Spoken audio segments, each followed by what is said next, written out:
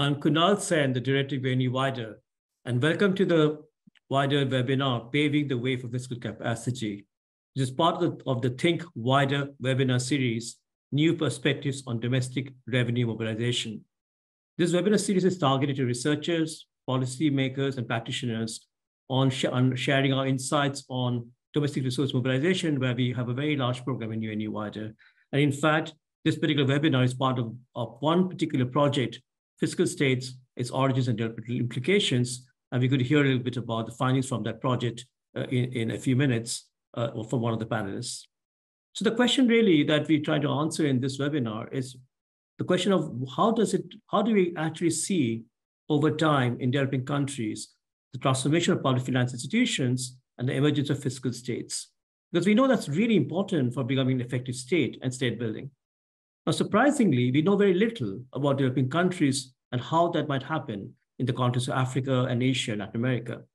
While we know quite a bit about the emergence of fiscal states in Western Europe and the US and so on, and the richer countries. So we're trying to understand, well, how does it happen? How does history matter? How do institutions matter? How does politics matter in the emergence of fiscal states? And what are the policy implications from what we have so far known, limited knowledge we have on the emergence of fiscal states in developing countries? So what we're going to do and try and do in this one webinar, we're going to share some insights on what we know about the origins of fiscal states in developing countries and their policy implications. And to do that, we have an excellent set of panelists. I'm going to now introduce them one by one.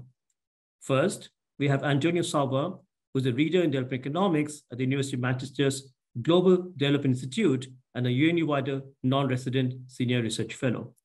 Antonio co-leads the project on fiscal states along with me as part of the UNU-WIDER's program of research on domestic resource mobilization. Antonio's research has looked at determinants of governance, institutional performance, and how they impinge on development outcomes and policies. We are also very fortunate to have Shanta Devarajan, who's a professor of practice of international development at Georgetown University's Edmund A. Walsh School of Foreign Service. Shanta has previously worked at the World Bank, where he was a senior director for development economics, the chief economist of the Middle East and North Africa, Africa and South Asia regions, and also the Human Development Network. Welcome, Shanta, to this webinar. We also have Sanshia Blackmore. Sanshia is a senior lecturer at the African Tax Institute, probably one of the leading institutes of tax and development in sub-Saharan Africa. Her work focuses on development and poverty, institutional economics, and also Sanshia takes a multidisciplinary understanding of state-society relations. We also have Anne Mette Kair, who is a professor of the Department of Political Science at Aarhus University. Anne Mette Kair does research in the areas of governance and political economy. She's recently authored a wider working paper, Fiscal States in Sub-Saharan Africa, Conceptualization and Empirical Trends, and she will speak a bit about this paper in her own opening remarks. So what I want to now do is I want to ask each of the panelists a couple of questions. One is a question at the beginning to start with, and then perhaps when we have time, also follow-up question, the Q&A. So I'm going to ask Antonio actually to talk a little bit about the Fiscal States project. What is the background motivation for this project? What have you learned about this very important question, how to build fiscal states in developing countries, and what can we take from this literature and the knowledge we have in terms of policy implications for the future? So perhaps first, Antonio, over to you, and then I will ask Shanta, Sanshia, and Mette questions to follow up later on. Antonio, if you don't mind, can you speak for 10 minutes? Thank you. Thank you, Gonzalo, for your kind introduction. Now, let me share the screen. And I have a few slides for us today. I want to take 10 minutes to discuss a little bit in more detail what kind of research we have done on fiscal states and why it matters, as you said. So this is on our on the UN-WIDER website. That's the page of the project. And what we have done together with a group of a multidisciplinary group of economists, political scientists, academics of development studies, we have looked at the role of states, and in particular, taxation. Often, as our papers we have written have been on taxation. So the starting point for this is that modern states are complex machines. They perform a range of functions which is far greater than what we used to have only 100 years ago. But the question is, how do we finance that? And that's what we were trying to understand, as Kunal was also reminding us. How do states finance their activities? This is an academic question, sure, but not only. It's also policy relevant. SDG 17.1 is on mobilizing domestic revenues, and SDGs apart, setting this as a policy goal. We also live an age where other forms of finance, such as aid, have been flat for the last few years. So it's a timely question, understanding how states finance their activities. Consider, in our case, to see the relevance of this, consider taxation. How do different countries around the world do? A few facts. Look at these two graphs here. They tell us that in general, high-income economies are also those that are more fiscally developed, and often they collect a share of total revenues over GDP that is double compared to low-income economies. So that's the kind of gap that you see, and it tells you why it's important to learn how to tax. The other thing that you will notice looking at the left-hand side graph is that the gap in tax revenues over GDP is over time is essentially constant. It doesn't tend to reduce. And this tells us that perhaps there are structural conditions that explain why you see this gap between countries that have learned how to tax very well and others that are on the way to do so. When you look on the right-hand side at the regional disaggregation, you see that, yes, largely the facts there are consistent with what we see on the left-hand side graph, that the richer regions of the world tend to collect more revenues. But there is also something interesting happening in sub-Saharan Africa. Sub-Saharan Africa doesn't do too bad, actually. It collects more or less the same amount of revenues as richer South Asia, and is not too far away from much richer Latin America. So this is the bigger picture. Why is this important? For at least 3 reasons. So learning how to tax, so becoming fiscally developed, gives you access to more sophisticated instruments for taxation and spending. You have a better chance of implementing programs that can reduce poverty. A progressive tax system, sophisticated forms of taxation like income tax, they also give you a much greater opportunity to reduce poverty. Apart from that, states that have learned how to tax are also states that tend to spend a lot more on health and education, and this is one of the graphs that we have in our paper that Kunal and I have written on this, and you see that richer regions of the world are also those that spend a lot more on education in this case. The third reason why this is important is that learning how to tax is also transformative in another sense. We say brings a governance dividend. Once you start paying taxes, you tend to make your government more accountable. But when you actually see this in terms of what happened to accountability in low-income countries, we see that the lack, not learning how to tax, has left this gap in terms of voice and accountability with the richer countries essentially constant over time. What do we do about this? We've done 8 papers. We have written 8 papers, and we have produced a special issue in the Journal of Institutional Economics. This is open access. We believe in making research accessible to everyone. And it's we have used a variety of methodologies, from standard quantitative econometric work to case studies and more. What we find, and it's difficult to do justice to the whole special issue, what we find is that the three factors essentially contribute to developing taxation and developing fiscal institutions in the long term. Political determinants, understanding the politics of taxation, how you build a contract between a fiscal contract between states and citizens.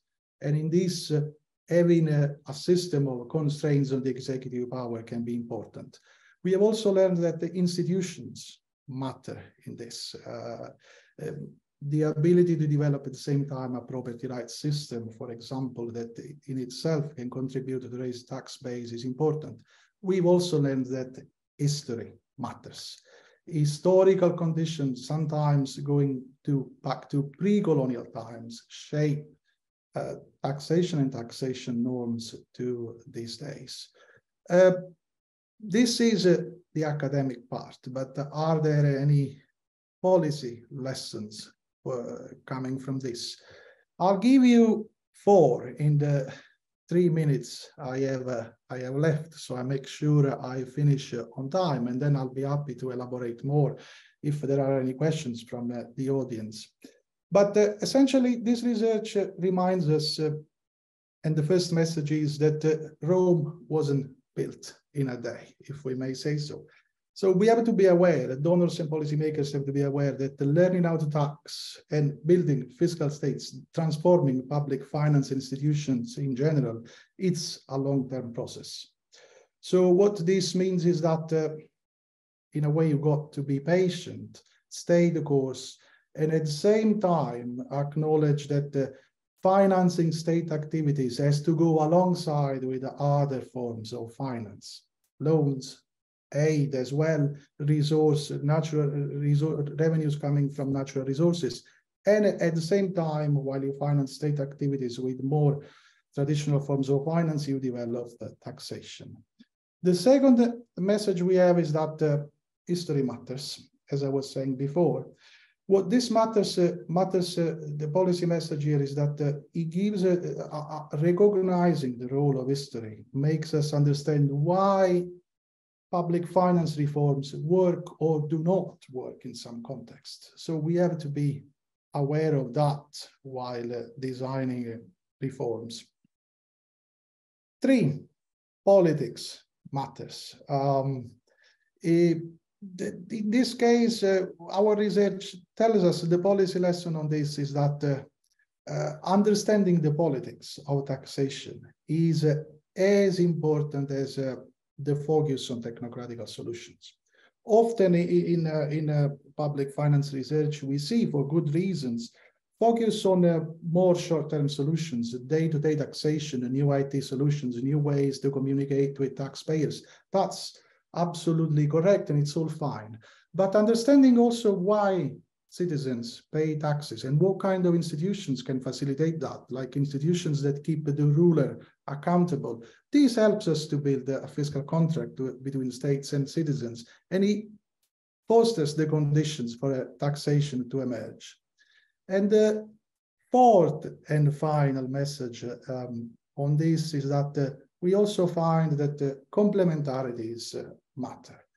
You don't look at taxation in isolation. You may need at the same time other types of institutions to develop them at the same time, like a property rights system that can increase the tax base, or develop the statistical capacity of states, the ability to gather information at the same time.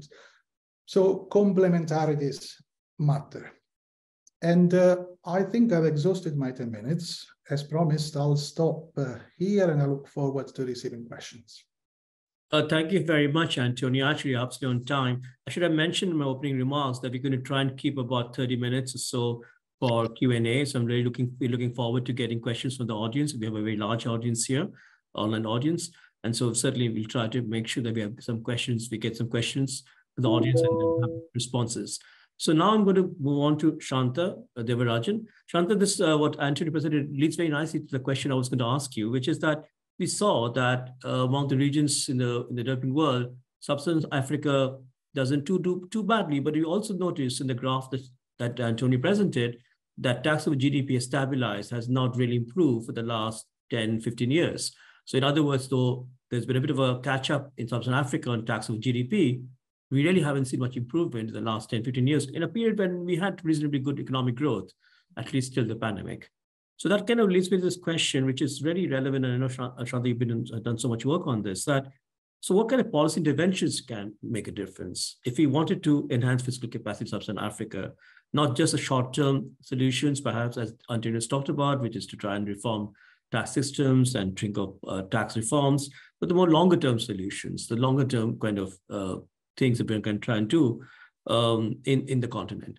So we're very keen to hear your views on this, and if you don't mind, within 7 minutes. Thank you.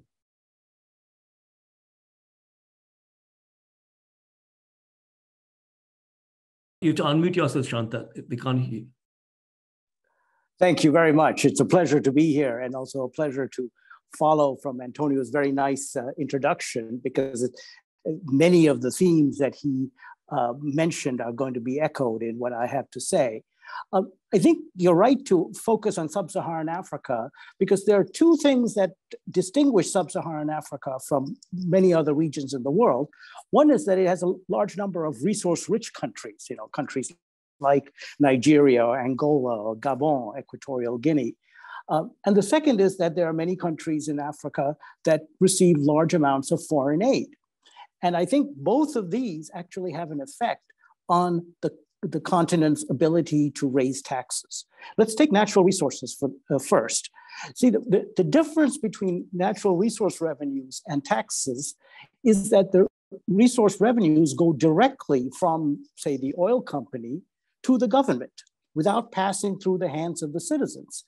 So that gives the government a lot more discretion in how to spend it. And we've seen the effects of that, which is that these resource-rich countries do a horrible job of spending oil revenues to the benefit of the people. I mean, we see countries like Gabon and Equatorial Guinea, which are high income or upper middle income countries, that have rates of poverty that are 30 to 40%.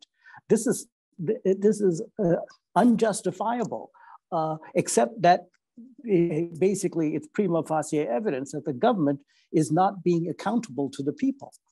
Now, the problem is made worse as a result of this, because if the government is not doing a good job in spending its oil revenues, then the people are reluctant to pay taxes because it won't do any good. This is what we call tax morale.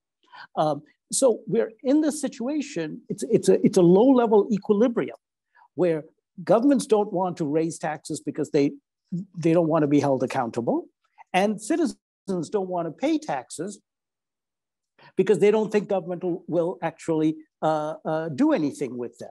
And that's why it's so difficult to get the tax to GDP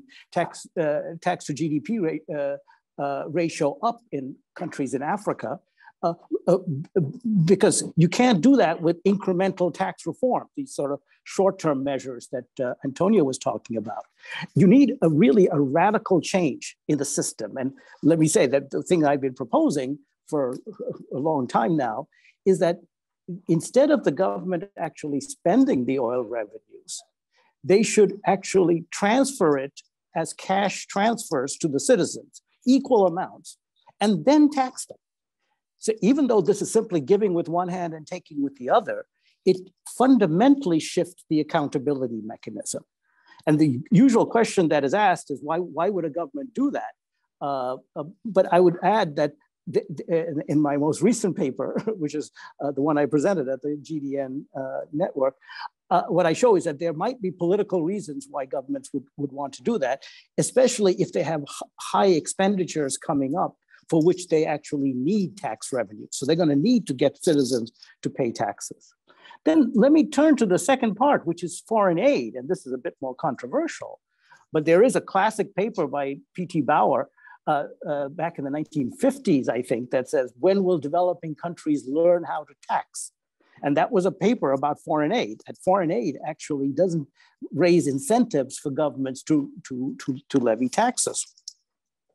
Now, I think we are seeing this play out in Africa, in sub-Saharan Africa. And the example I always like to use is Kenya, because Kenya, as you may know, has the highest tax to GDP ratio in Africa. How did that happen? Well, back in 1992, the donors collectively decided they were going to cut off aid to Kenya because of the high levels of corruption. And when that happened, Kenya lost all this aid money. They raised taxes and they got their tax to GDP ratio up to about 22% of GDP. So that to me is prima facie evidence how aid actually takes away from incentives to raise taxes.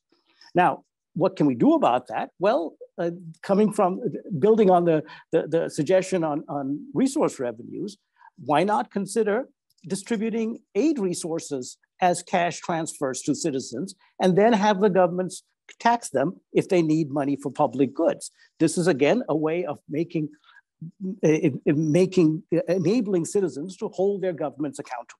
And I think that's the key for all of these, but it's not going to happen with incremental changes because, as I said in the beginning, these are low-level equilibria that we cannot break by tinkering at the margin. Thanks. I think that's it.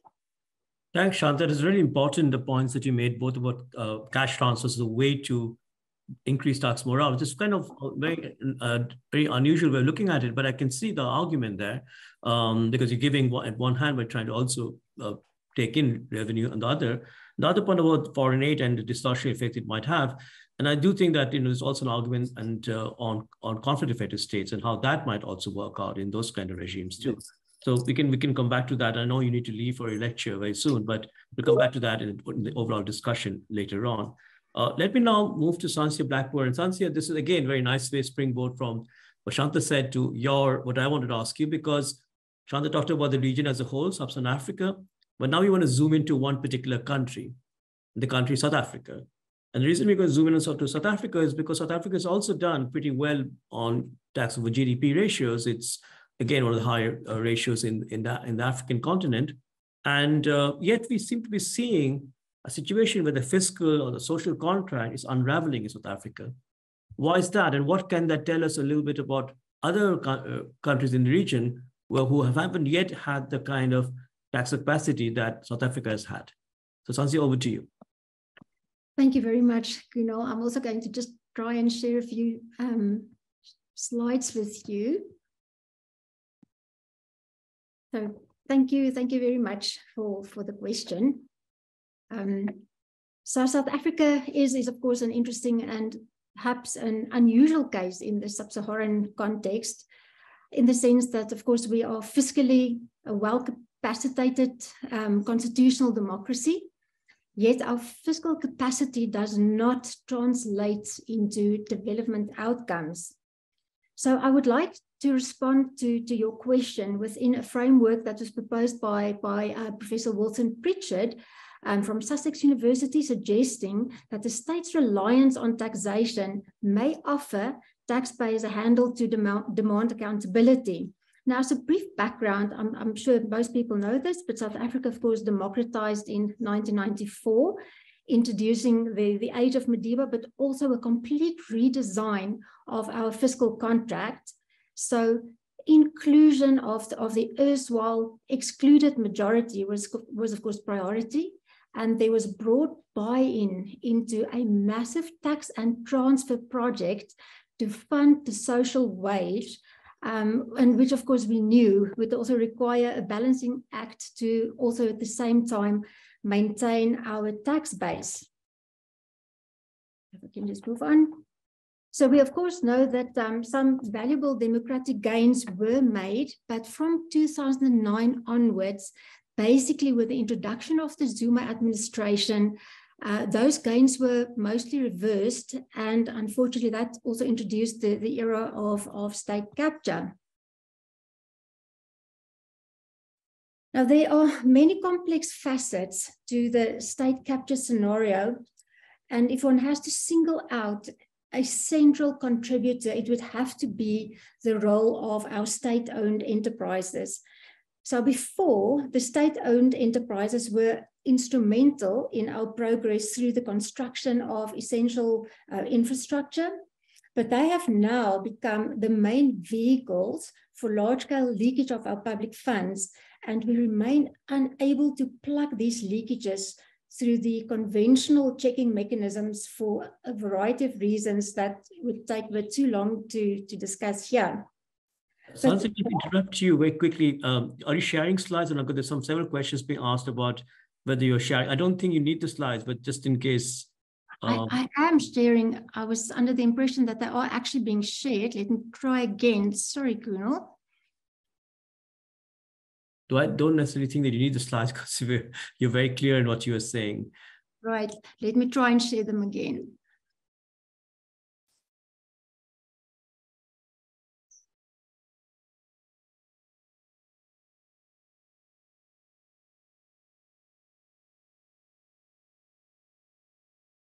Apologies about that. Yeah, are we sharing now? Yes, they can. 100%. Right. Thank you so much for alerting me to that. So, okay. So I think, well, I've mentioned that our state-owned enterprises are quite instrumental or have become the main vehicle for the state capture and the leakage of public funds that we've been unable to plug so far. And of course, key among these failures of our state-owned enterprises, of course, would be our state monopoly electricity supplier. So life in South Africa has become extremely difficult with daily long hours of electricity outages, which of course also shuts down the water supply, which is supplied through electric pumps and connectivity and so on. And businesses, especially small businesses, are failing rapidly. It's just cost us about 2% of economic growth, and we are now facing a recession, having registered negative growth for the last quarter. And this, of course, comes on the back of the very tough COVID years that we've had. So there are now talks of a failed state and even a mafia state. So the question is, given that taxpayers' money is used to facilitate the state capture project, do taxpayers perhaps have a role or a mechanism to demand accountability from a government that have successfully eluded accountability in its vertical and its horizontal forms? Right, so I'm going to just give you a few of the statistics that we would need to explore this question.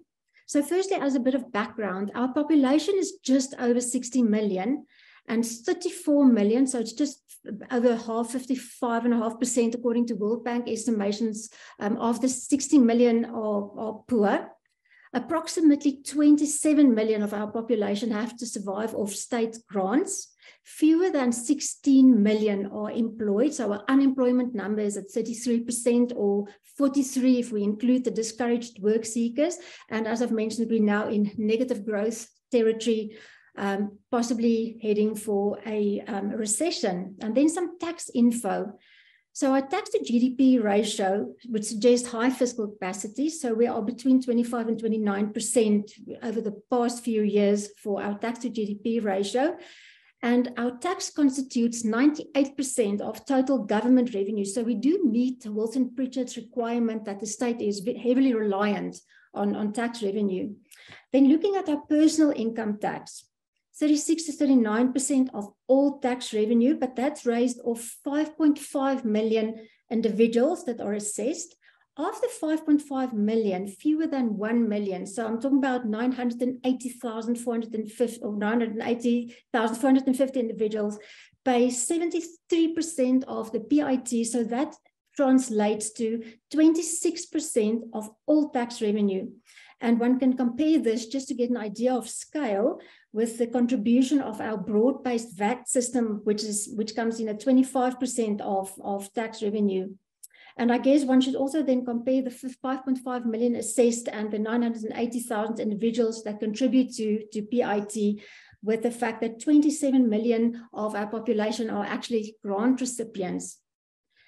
Looking at our company income tax, 20.7% of tax revenue comes from our CIT. It used to be higher, but it has declined on the back of the decline of profitability of our business sector.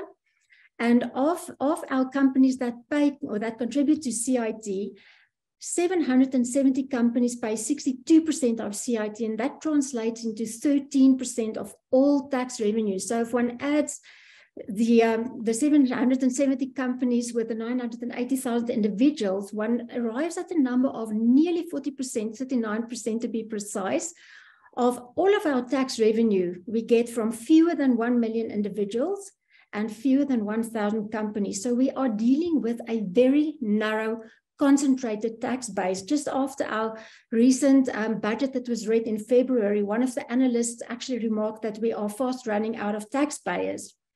So these numbers, of course, are quite an indictment on the 1994 undertaking to pursue inclusivity for the majority of our population.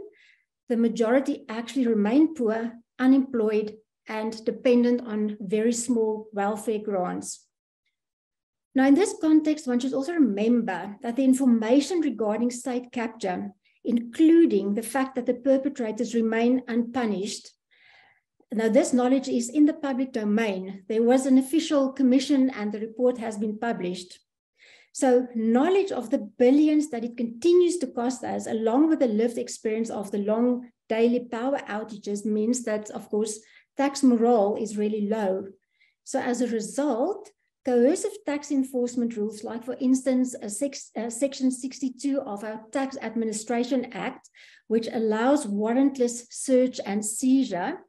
Now, this raises questions, of course, about constitutionality, but those are the kinds of measures, really draconian measures, that we have to rely on to collect our taxes. So currently, there's not much scope to demand accountability through the quid pro quo nature of the fiscal contract. And the notion of tax bargaining is also not readily entertained. It is viewed as a tax revolt by the wealthy who are resisting their tax and transfer obligations, rather than a challenge to the ongoing unaccountability of government. And this, of course, is understandable, these fears, given our history and, of course, the persisting extreme inequality.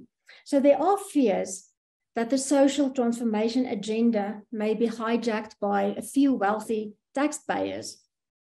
It is, however, also true that there's a negative incentive for a state wishing to remain unaccountable to engage in tax bargaining. So it would serve the purpose of an unaccountable state where tax bargaining may in fact be most useful to taxpayers to rather resort to draconian enforcement. Now, there is quite an asymmetry between the bargaining going on the expenditure side and the pressures and leakages on the expenditure side, but I think in the interest of time, Kunal, I will cut my story short here and perhaps address those if there are any questions that arise from that. Thank you, Sansi. Actually, again, I mean, what's really interesting here is how structural conditions matter in understanding what's happening in South Africa. Obviously, when you have high unemployment, low economic growth, that leads to a situation where you have a very narrow tax base, as you mentioned, about both personal and corporate income tax. And of course, how politics comes into the picture around the state capture period. So these are exactly telling us that even though South Africa, at the initial period after 1994, brought in very important tax and transfer regimes to finance the social wage, as you mentioned, there is also how important it is also think about structural conditions. If those are not addressed, then you have a situation, as you've seen right now in South Africa, a very, very narrow tax base, and of course, the problems of state enterprises and how that might also play out in the future. So these are very important to think about, and we'll come back to these issues in the Q&A. Thank you, Sansia. Let's now move on to Mete. And Mete, thank you so much for joining us. And we also, I mean, this goes back again to the region. So we went from Shanta's discussing Sub-Saharan Africa to South Africa, now back to the region once again of Sub-Saharan Africa. And the questions I want to ask you are, first, what are the preconditions of a fiscal state? We talked about the fiscal state being very important, and Antonio made the point that it's very important in many different ways, not only for providing public goods, but also for governance, the governance dividend. So first, what are the preconditions of a fiscal state? And of course, linked to that, then of course, the question about the region. Are all sub-Saharan African states or countries fiscal states? If not, why not? Over to you. Thank you so much, Kunal, and also for the invitation to take part in the special issue and in this this webinar. Can you hear me okay? Yes, we can. That's good.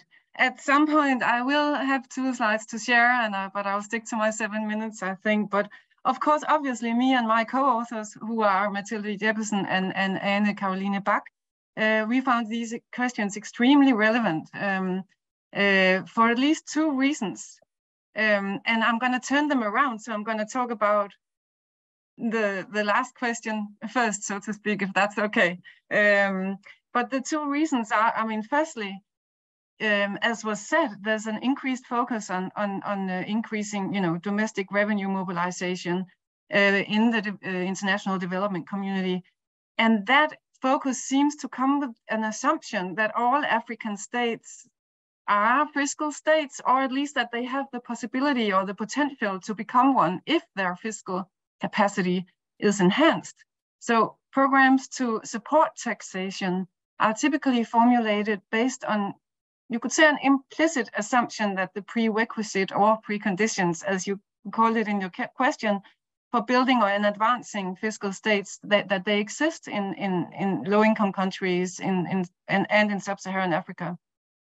Yet you can argue that if such assumptions are mistakenly made, effective tax policy implementation and fruitful yields are very unlikely, regardless of any political will to tax more or will to learn how to tax, if you will. So, and I guess that relates also to your introductory observation about the revenue take not having changed much during the last 15 years.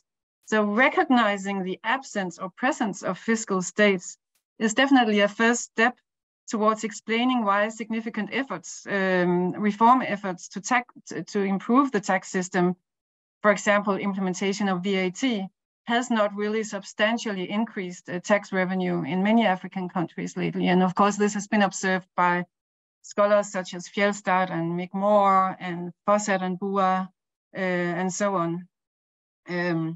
Okay, so the other reason why it's such a relevant question, or 2 relevant questions, is that the literature does not really offer sufficient help in recognizing fiscal states, we argue, simply because there's a lack of clear conceptualization. So this is where we begin. So actually our piece is very much a conceptual one.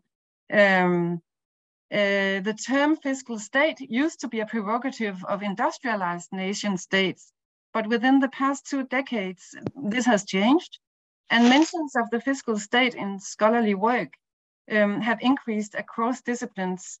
So the term is now applied in works on state building globally.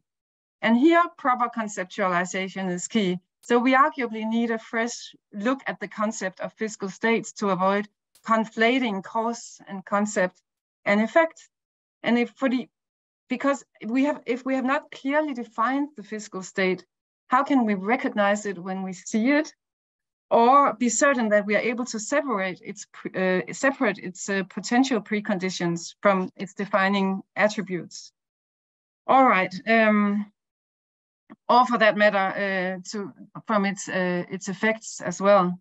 So to explore how understandings of the fiscal state differ across fields and empirical contexts, we carried out this systematic literature review in our article in the special issue. And we examined the diverse understandings and applications of this concept with a view to kind of settling on a simple and concise definition. And let me just try to share here. Can you see it? Yeah, we can hear us. You can probably use slideshow, that will make it more visible. Yes, let's see if I can find the slideshow. Is this it? I think so. Yes. Yeah, perfect.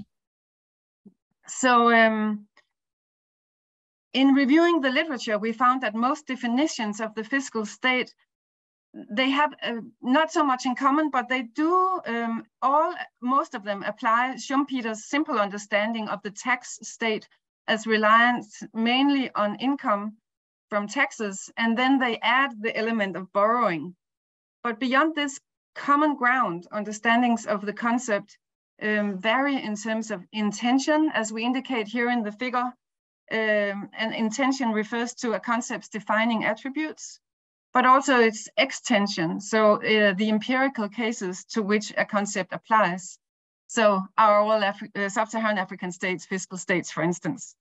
So to accommodate the challenges that we identify in the literature review, we find that a parsimonious definition should live up to 3 features. First of all, the concept should not include the size and composition of public expenditure, because it would kind of not separate it probably enough from its effects. So public expenditure can itself be explained by the nature of the fiscal state. Second, it should be clearly distinguishable from other effects such as welfare, governance, and inequality. And thirdly, it should be distinguishable from its preconditions, such as, for instance, the level of commercialization of the economy. So drawing on Mick Moore's work and also Bonnie's work, more historical work, we offer a definition which we believe lives up to these requirements, so which are that we define the fiscal state as a state whose public revenue base is dominated by tax revenue and loans, and where the relationship between taxation and external and domestic borrowing is balanced, and thereby sustainable and characterized by interdependence. Okay, some contributions in the literature reviewed would say that all modern states are fiscal states simply because they have the ability to raise revenue. But our definition implies that not all sub-Saharan African states are fiscal states. Many do not live up to the criteria of tax dominance. For instance, in rentier states, as Chantal de Rayawan's point was also that there, in states depending on natural resource rents or foreign aid, the revenue base may not be dominated by tax, but by rents from extractive industries. Or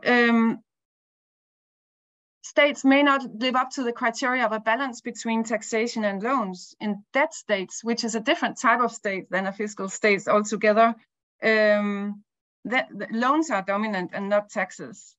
And in others, again, the balance may not be sustainable. So we try to indicate it in this typology here. That there are different kinds of states, and the mere fact that there are different types, and these are of course ideal types, will be an answer, will lead to an answer that no, not all states, or indeed states in sub-Saharan African states, are fiscal states. All right, I'll end the slide here. Yeah, we could just keep it in the typology, because I don't think we'd see it. The last slide, I think. But you didn't see it? No, it couldn't. That's very strange, because it's you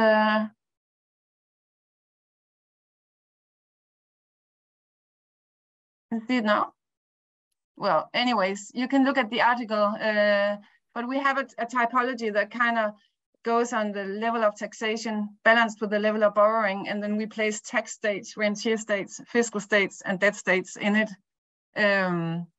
Right. So the answer to the first question, are all states fiscal states, would then be no.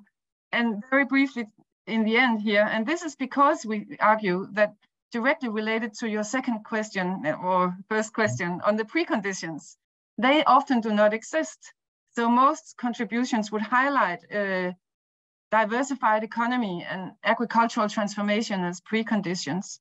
For example, in his 2013 piece, he argues that, and I quote, "The emergence of a modern fiscal state is dependent on the level of commercial development in the economy, for which reason the modern fiscal state is unlikely to appear in an agrarian economy.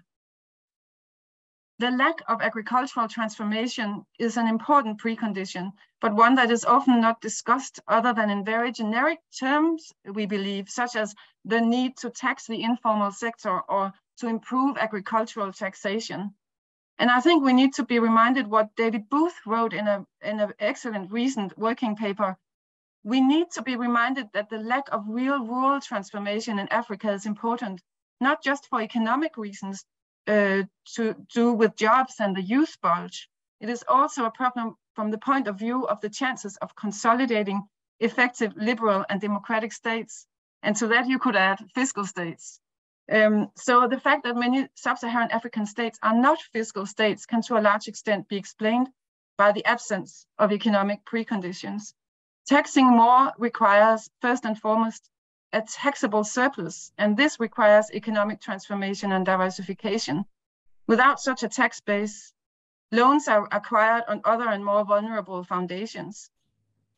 So in a way, that was your answer to the first question on preconditions. And we think that this conclusion has important implications for subsequent policy recommendations, which tend to focus overwhelmingly on merely increasing domestic taxation. Yeah. Thank you, Amit. Again, I think the point you're making is very closely linked to what we heard from Antonia and also Shanta and Sansia, that ultimately we have to think about the precondition and the economic, the more deeper factors, if you wish, the deep fundamental determinants of fiscal capacity. And sometimes one worries that the focus just reforming tax systems, as we often see from donors, may not be the best to think about how a fiscal state will be created. We'll come back to that again later on. I can see there's some questions. I think there's one question for Antonio here.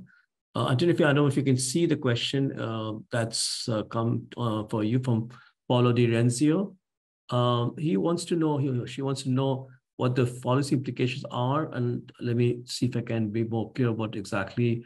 So yeah, the question really is, you mentioned about Rome being not built in a day, talks about political politics and so on. But it seems that some are more significant than others from what you said. And so what kind of policy advice can you give among the factors you mentioned, which are very specific, particularly in low-income countries that are relevant for policymakers? What would you pick out as the most important factor? Okay, thank you, Paolo. It's Paolo Di Renzio who asked the question, and thank you, Kunal, for putting the question to me and in a way rephrasing it so that it has even more pregnance. It's complex. The answer is not a straightforward one, and intellectual honesty also suggests that we don't make too much of our claims, and in particular of lessons 2 and 4, that history matters and complementarities matters. So let me say this at the start. But nonetheless, Paolo has asked a very good question. The way I interpret this, if I may, is we talked about historical conditions that may facilitate or not building a tax system and a fiscal state in general. And we talked about complementarities. But what is the sequence there? So the question really boils down to what kind of sequencing policy terms you should take when you imagine steps. We don't go that far. So we haven't got in our research a clear sequencing. But we do see that by acknowledging that Rome wasn't built in a day and that history matters, we see that as at least as a first step to understand that reforms in certain contexts are more likely to succeed than others. So that's something that when it comes to institutional design, if you are a donor or a policymaker in general, is something that you can keep into account when, for example, you assess risks and opportunities of a certain reform that you may want to undertake. Going to what we have actually done, what Merima Lee and Oteker Fajelstad have done, when you think about our paper in the special issue on Uganda, different regions of the country have different norms of tax compliance. Why? It goes back to pre-colonial times, and this still matters today. So this is perhaps an example that I can bring on this. On complementarities, and I don't want to go on for too long. On complementarities, something that we see is that we don't see some complementarities that matters more than other, but we do see that like Marina Nistorskaya and Michelle Darcy in their paper of special issue argue, you at the same time need to develop some legal capacity as well as fiscal capacity. So having a tax system, having a property rights system that can expand the tax base, can at the same time gives you facilitate the development of a tax system. And similarly, we find in the Latin American context, in particular Argentina and Chile, case studies by Hillel Soifer, Matthias Womhau, and Jose Perez Cagia, we find that information capacity there matters. So the ability of Latin American states to gather information, to collect revenues. So if at the same time you have that, you are in a better position. Which of these complementarities matters more? We don't know. We don't know yet. But I guess Paolo's question is telling us to do more research on this. If I can think about the next steps for our project. I hope this gives an answer, and I'll stop here because I don't want to go on for too long. Andrew, thank you so much. Now we've got two more questions. And Mette, do you want to comment too on the policy implications? Just a brief comment. So, well, I think it's also important to take seriously that, I mean, there may be a reason. Someone said, well, what did you, Antonio, sub-Saharan African states aren't really doing that badly. I mean, it has raised and then it has stagnated, but maybe that's because they're at the optimum, given the structural preconditions. And then I think an important policy recommendation would be that there might be certain kinds of taxes that it would be better to abstain from in the short run, because it could also lead to obsessive registration, as Mick Moore has recently argued, or it could lead to, excessive coercion, which is not really, promoting a good fiscal contract.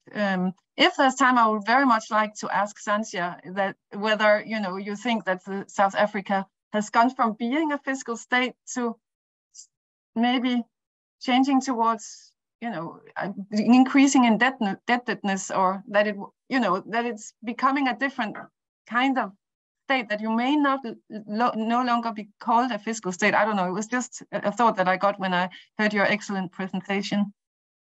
Mette, thank you. In fact, I think the next question is probably perhaps Santia, for Santia to also think about.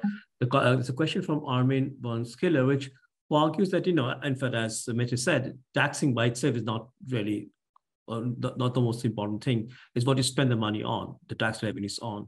And the point that, Shanta made at the beginning, which I thought was an excellent point, of this low-level equilibrium trap, where governments really don't want to tax because they don't want to be held accountable, and citizens want to pay taxes because they feel whatever they pay taxes are not going to be used in a proper way. So my question then is that how do we get out of this low-level equilibrium trap, which I think seems to be in South Africa, even though it still has high tax on GDP, it's not still as high as it could be, or perhaps even potentially not even going to stay at that level. So how can South Africa get out of what you seem to be suggesting is a low-level equilibrium trap? And then link to the question that Mette also asked you. Sure. Gunnar, I think as some of the other speakers, has also emphasized, the devil's always in the details. And in our case, I think our concern, well, obviously on the revenue side, the tax base is a huge concern. But on the bigger concern, I think, is on the expenditure side. And if if the tax base were in a position to renegotiate the fiscal contract, if there was sort of a possibility of tax bargaining, I think it would not so much be the level of tax that's being levied, but it would be the way in which it is being spent.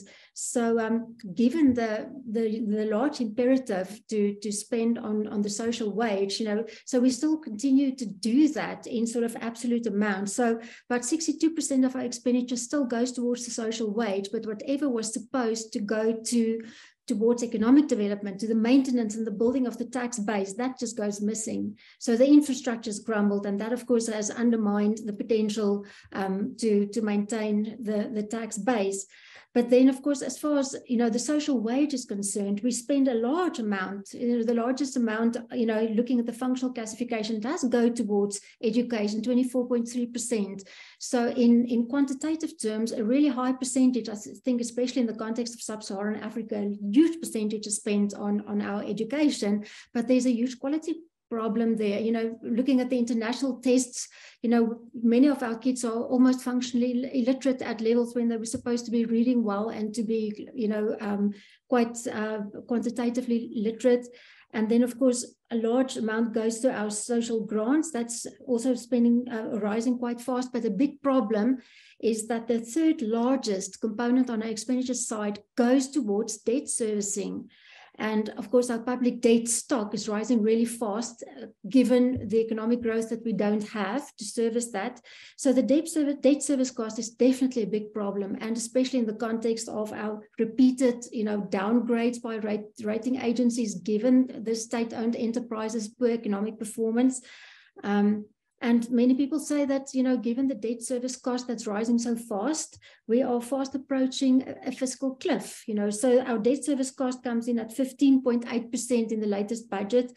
Our health budget, which should service 82% of our population, gets only 13.8% of the expenditure, which is highly problematic. And apart from that, still being in quantitative terms rather a large amount, qualitatively, the healthcare is failing the population. So in terms of quality on the expenditure side, and then of course the rising the debt cost, and the fact that what should have gone to infrastructure expenditure just goes through, it's like a leaking bucket on the SOE side. So the tax base is not maintained. So in that regard, it's a problem. So Meta, to come back to your remarks, so I think looking at the expenditure side as a fiscal state, we're definitely underperforming quite badly. Whereas if you look at the, on the tax side, we're perhaps not doing that poorly, if one could forget for a moment the fact that much of that's levied through really coercive enforcement, and there is increasingly, I think, pushback from compliant taxpayers, complaining that they are being bullied by a very, very well-fanged tax administration. Thank you, Sansia. It's really very interesting observations. UNU-WIDER has a program in South Africa where we also have a work stream on taxation. So it's really good for us to sort of think about these issues. I want to now ask the last question to Mete. Mete, this is a question really for you. It's about the optimal fiscal capacity. If there was an optimal fiscal capacity, we talked about tax and loans and balancing the two.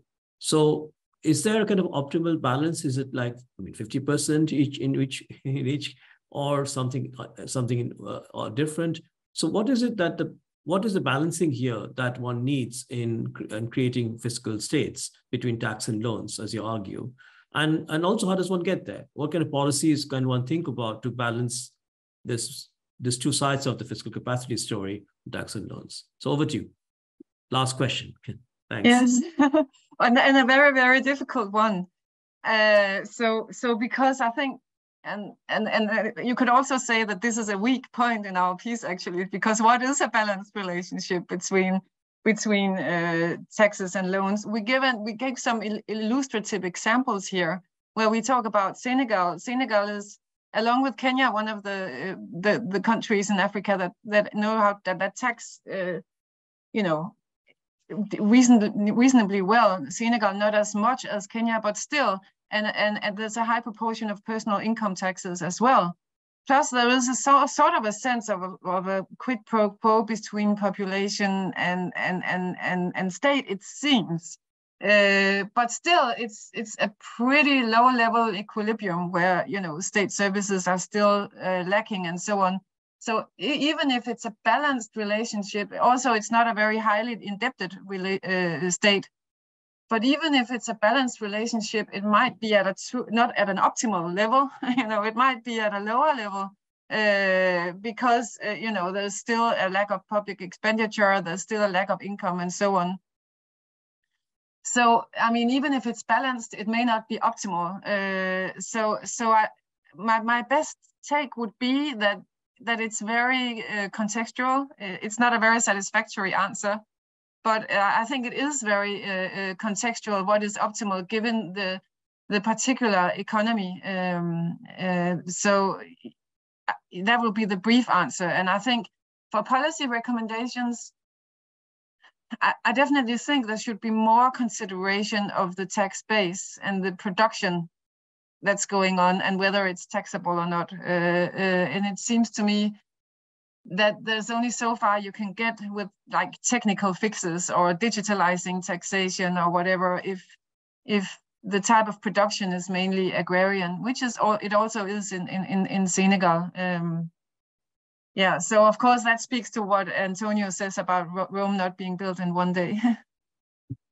No, I absolutely agree. In fact, in the public finance literature, we talk about optimal tax rate, but the view that perhaps we might have, especially with those who are into the politics of taxation, that there isn't anything called optimal tax rate, optimal fiscal capacity, because it depends on institutions, history, preconditions. All of this kind of makes it very country-specific. So it's not that you can say that 10% or 20%, 25% is the optimal tax of GDP ratios. This would depend very much on exactly economic preconditions, on structural factors, on historical factors, institutions. And also the other point I think is important that I think came up very many times here, just taxing by itself is not good enough. What are you going to use the taxes for is very important. If you're going to use it to finance loss-making PSUs, that's not the point of taxation. If you're going to use it for profligate programs which don't really help the poor, as Shanta mentioned about countries which are actually upper middle income but have very high poverty rates, that's also not good enough. So it's not just about raising tax over GDP, but also what you do with the taxes. I think that's important to keep in mind, because sometimes it's a fetish about just increasing tax over GDP and perhaps not worrying about what the tax is being used for. So I'm going to stop here because we are out of time. I had an excellent discussion, really good presentations, really good questions from the audience, and a very large participation from the audience, large numbers of colleagues who participated in this in the audience. And I just want to remind everyone that there is a special issue coming out, the Journalistic Economics, not too far away, the June issue, which will have all these excellent papers on which we discussed today, written by Met and by Antonio, and where we also have an editorial that Antonio and I wrote summarizing the key policy messages that have come out of the papers in the special issue. So just a few months away, and hopefully you'll all get to hear about the special issue when it's published from my colleagues here in the communication side of UNU-WIDER. And thank you so much for being here in the webinar. Goodbye, everyone. Take care. Bye. Thank you.